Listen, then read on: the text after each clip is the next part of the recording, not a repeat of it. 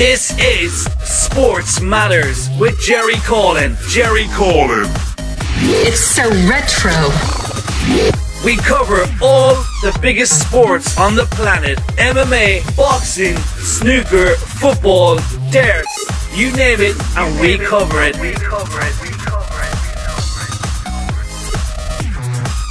Check out all the latest interviews with Jerry and the Stairs weekly on Sports Matters.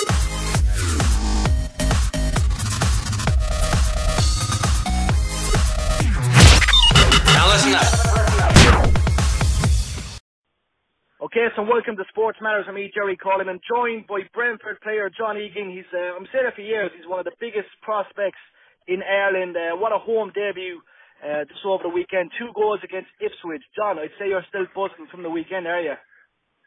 Yeah, still buzzing, Jerry. But I mean, you know, it was great to make my home debut first of all for Brentford. You know, against a good team in Ipswich, and I suppose before the game you'd have taken any win, but to get the 2 goals and the man of the match and to get the win was, you know, it was fantastic. Really, it couldn't have gone any better. And you know, I'm happy. I'm happy with how it went, and just looking forward to the next game now. And like it's serious there because you're known for your good goals and stuff. But like I'd say, you know, the home fans in general are buzzing with the prospect of what's to come this season because Brentford done extremely well last season. And like Ipswich were, you know, they were going for the Premiership last year, so that's a serious result. I'd say Mick McCarthy was gutted, seeing a fellow Irishman do a job.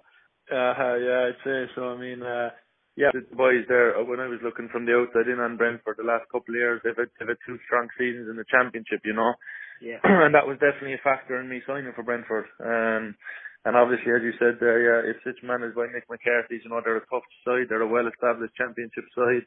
They came close to getting to the Premier League a couple of years ago, and you know, they're a tough team to play. So yeah, it was good.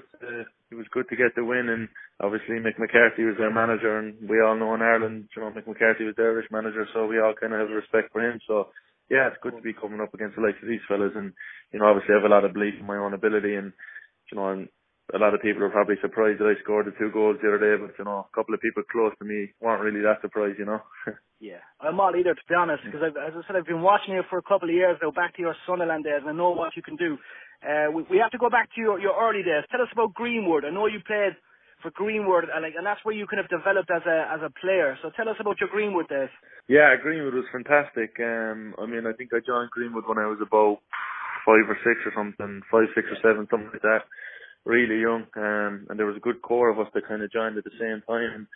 At the time, I think I joined the team who were the year above me, so you know, the likes of Johnny Holland, who's playing for Munster Rugby now, him and his brother Cormac, and a lot of other fellas were kind of that go, managed by the Holland's dad Pat. Like, so that was kind of the first Greenwood team I started playing with, and then when I got to the age of about 10, John McGreevy took over the team, my own age, and yeah, his son Owen, who I'm very good friends with, also joined us from Casement and that. So that's when, you know, we started to kind of get a really good side together at Greenwood. And obviously, you know, cut a long story short, when we got to under 16 my last year with Greenwood, we won the National Cup, which was huge. So yeah, it was unbelievable. You know, Greenwood was the Echo. The Echo had it all over the Echo. Remember that well?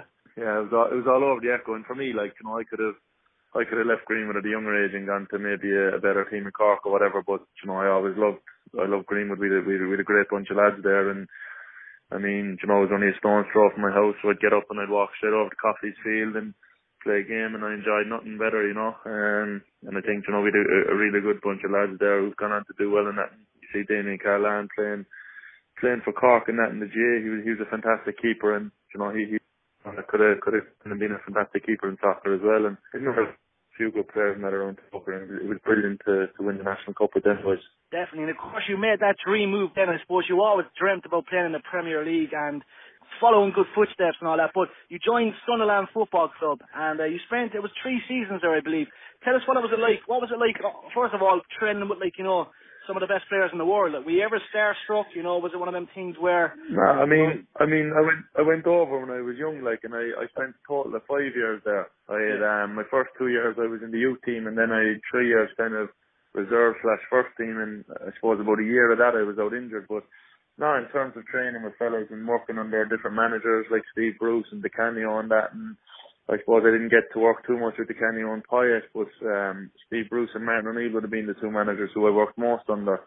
Yeah. And yeah, they were fantastic with me. You know, it was great. Obviously, as a young kid, I remember I was about just turned 19, and I think I was called up to the squad for the Man United game away at Old Trafford, and I was obviously a United fan growing up, so it was really good. And I remember walking down the tunnel before the game, and on the left, you Ferdinand, Rooney, Vidic, all these fellas, and I remember walking out of that tunnel, obviously after the two teams, because I was on the bench and I just looked at the crowd and just seeing how packed Old Trafford was. And I remember when I used to go there as a kid, and I mean, that was probably a moment, even though I didn't get on the pitch. It would have been great to get on the pitch, but even though I didn't get onto the pitch, you know, that was a great moment. I had my family back home tuning in just to see if I'd get on and that. And you know, that's when I kind of knew that I come a long way, you know, and I'm kind of walking down, seeing these fellas like Ferdinand and Rooney that, and I was still young. But no, in terms of playing against these fellas or training against these fellas, that's what you aspire to. You know, you aspire to get to the Premier League, and you know, you aspire to do all these things. And I have a lot of belief in my ability, and you know, hopefully I can keep impressing people, and you know, just keep playing well here and see what happens. Definitely. Now, remember that pre-season tour of South Korea? I think it was the Peace Cup you played in at that time.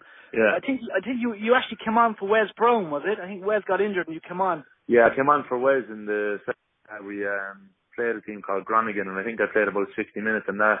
So I think we won 2. So that was my first kind of run out with the first team, I suppose, in pre-season. That, and I think I played 3 or 4 times for the first team in pre-season that year, against the likes of Derby and Leicester and teams like that. So yeah, that was a fantastic pre-season for myself. I think I did really well, and obviously off the back of that, we had a lot of centre halves at Sunderland at the time, so I was kind of making squads and travelling to games without getting much game time. So myself and Martin O'Neill decided it would be a good idea to go out on loan and get some games. And you know, Bradford were going really well at the time in League 2, and they were in the League Cup. Obviously, they got to the final of the League Cup that year, so we decided that would be good to continue. You know, go there, get some games to and obviously come back to Sunderland and push on. Then, so obviously, I went to Bradford. You know, I was playing really well, and you know, I was absolutely loving it down there. And then, you know, when something's going well, you know, they always say you can be brought back down very quickly. And I got a leg break at Bradford, and you know, that was kind of hard to take at the time. And you know, obviously with it being a long-term injury, I had to kind of, you know, go one really and just try to get fit and, you know, worry about my leg first and foremost before worrying about getting back on the pitch, you know. Of course. And I remember when it actually happened, I was gutted because you were having a great run at Bradford. They were singing the praises, you know, of John Egan coming through, and you were doing so well.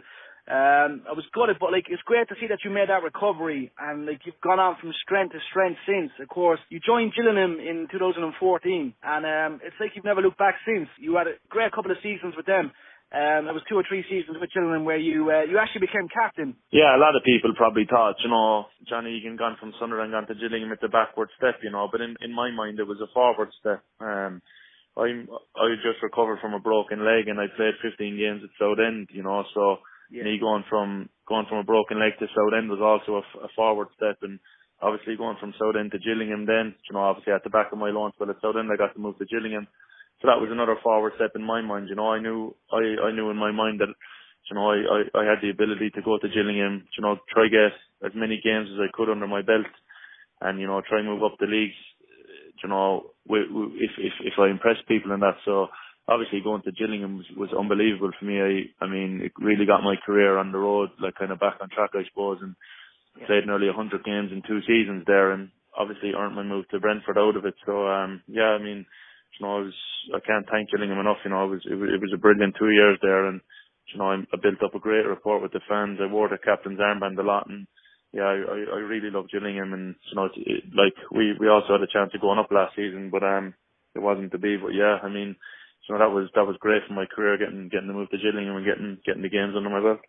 Of course, and I always say, because I've known players in the past that have gone to England, you know, the likes of David Bevan went to Aston Villa, and I'd be always kind of saying to the lads, I think David went to, he was with Portsmouth, and then he went to Watford for a while, but he said to me, match practice is everything, just once you're playing games, every game helps, no matter what club you're with, like, you know. Yeah, definitely. I mean, games is the be all and end all, like, you know. And I really see the difference in myself now after 2 years of load of games. You know, you improve so much game on game, and you know, everything just about getting into the whole routine of playing 50 games a season. You know, getting the body ready for it, and it's a long old slog, and you need to be resting and recovering right. And I mean, there's nothing like playing a game. You know, you get a great buzz and excitement out of it, and especially winning games, it's the best feeling ever. So, yeah, I think obviously when you're young and that, it's good to be kind of playing reserves, but that's why I was caught kind of always out on loan and that. And when I was kind of at Sunderland, because, you know, you really can't beat, you know, Saturday 3 o'clock playing for 3 points. And of course, you're at Brentford now, and I've been looking at all the reports since the weekend, you know, and it's unbelievable. It's well deserved. But I was actually at work, and I finished work at 4 o'clock. But I always check the score centre, and next thing Egan pops up 2 goals. I was just shaking my head. I was like, first of all, what a time to plan the interview. But second of all, absolutely delighted. So I've seen the goals, awesome goals, powerhouse, I must say.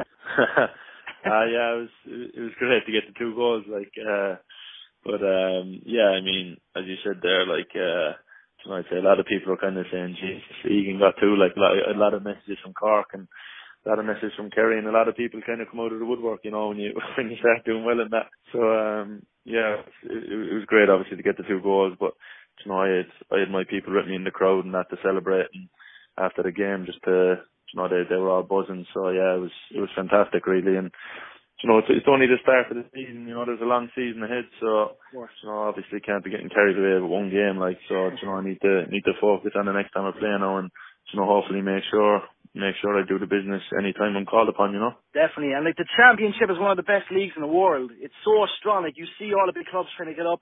Like, Brentford came fairly close last year. It's going to be a big season for you, no doubt, and yourself. And I'd say you're definitely hoping to catch the eye of Martin O'Neill and Roy Keane, no doubt, this season. Yeah, I mean, you know, things like that are kind of out of my control. You know, as I've said in previous interviews, you know, I need to keep my head down at Brentford and, you know, keep working hard at Brentford and show people what I can do, and, you know, things like that hopefully will follow. But, you know, first and foremost, I need to make sure that I'm getting in the team and playing well. And, you know, obviously if I show people what I can do, then things like that happen. But I can't be, you know, thinking too much into that. I just need to focus on training and playing well for Brentford and see what happens. Well, if you do your own thing as you always do, John, you're definitely going to go there. Trust me on that. That's the plan, bud. That's the plan. John, it's an absolute legend as always. No doubt I'll probably see you over the Christmas period if you get home, if you're left home for a week or so. And top man, Jerry boy. I'd say we'll have a lot of games over Christmas, but I'd say maybe get a weekend off or a couple of days off, I might pop home or something. But fingers crossed. Fingers crossed. There's no place like home, as you know, but you're out doing the business. There's no place like home, but there's no food like the mother's food. Tell me about it.